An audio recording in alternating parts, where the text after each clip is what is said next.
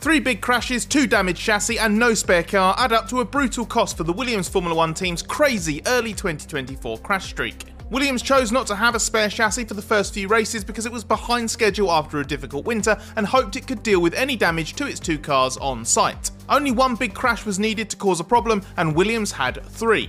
Alex Albon smashed his FW46 into the wall in practice in Australia, and when that chassis was repaired and given to Logan Sargeant in Japan, he crashed it again immediately in practice. Then Albon had another shunt on lap 1 of the race in Japan after being hit by Daniel Ricciardo, causing the other chassis to need repairs too. The 3 crashes are likely to cost Williams well over $2 million, which will be close to its whole year's crash damage budget. That means its development spend is likely going to have to be reduced at some point, and needing more repairs urgently is going to further delay all the work Williams is behind on already, including performance upgrades and the spare chassis it is still missing.